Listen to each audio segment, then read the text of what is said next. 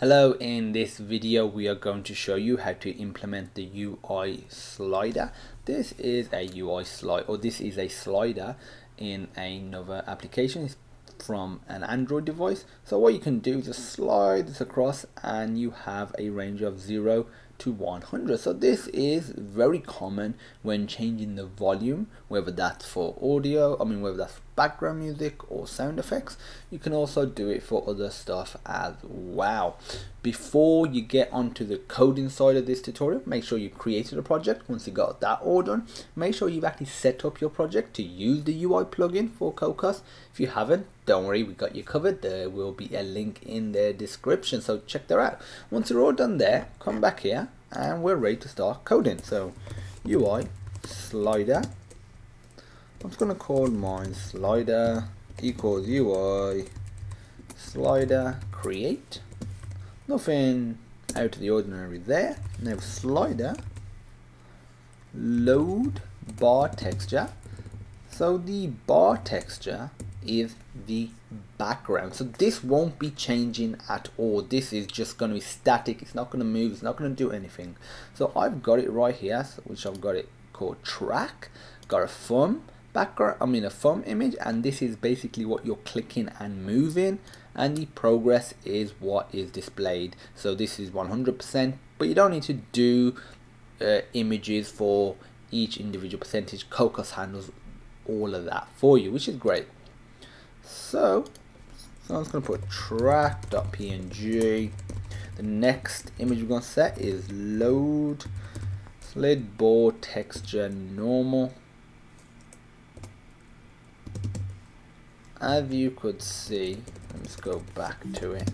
There are a bunch of textures. You can add normal, pressed, you can add multiple textures via this method, or disable. So we're just going to do normal. And if you were to do pressed as well, when the user clicks the button, it changes to the pressed one. But if you don't specify a pressed, Cocos implements a bit of animation. It makes the button go a little bigger, so that is cool as well. So it doesn't seem very static. It has some dynamic effect to it. So for this, I'm going to put thumb.png. Now I'm going to load the progress bar texture.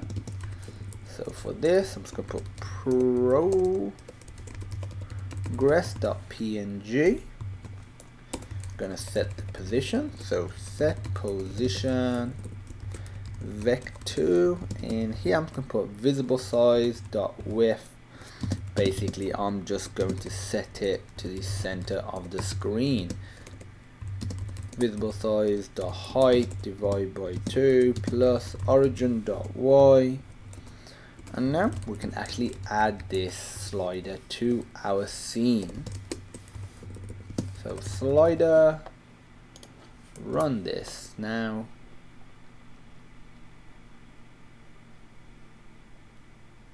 Okay, here we go. We got our slider right here, and if I click on it, I can drag it across. That is really cool. But at the moment, we have no way or no easy way of knowing when the user has interacted with the slider. And a lot of the time, I'll go back to the example of changing volume. When you change the volume in a game, it will dynamically change in real time. So if your finger's on the slider and you're moving it across, it'll be changing the volume as you're doing it, instead of just lifting your finger then changing it, which is great. So the user can get real-time feedback and say, okay, I think about 40% sounds good, or actually I think 80% sounds good. And to do that, we can implement a callback, which is called when the user interacts with the slider. First of all, just copy and paste this code, which is used to set up the UI plugin, into the header. In here, just do void slider event. You can actually call this whatever you want. And in here, I'm going to do ref sender UI slider event type. I'm just going to call it type. Now to save some time, just copy and paste this into the CPP file. Need to put hello world.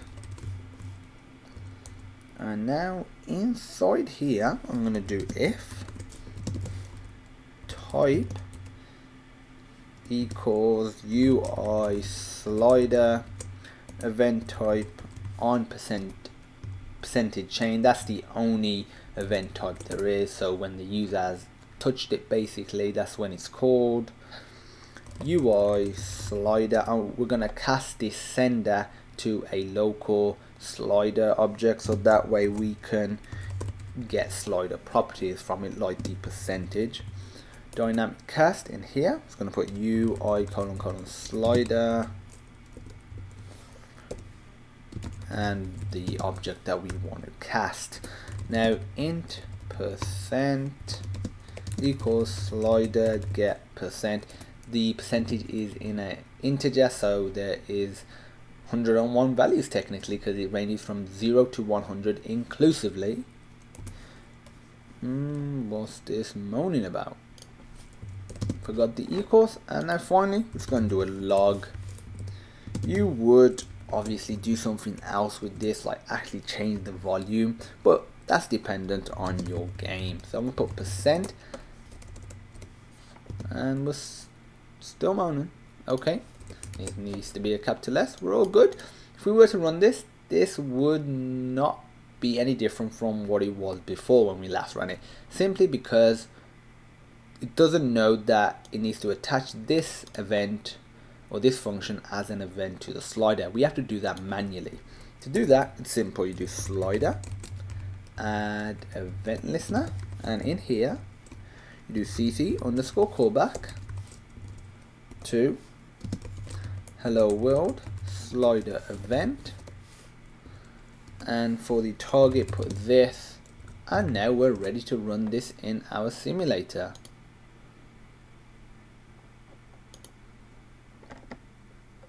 So let's just move this up. We've got our slider, but when I actually click and drag it, it prints out the percentage. So if I were to put it to 100, it says 100. If I were to go down to 0, it says 0. But if I just click it, it's still picking it up as percentage change. So instead of thinking of it as an event that is called when the percentage is changed, it's basically called when the user touches that item.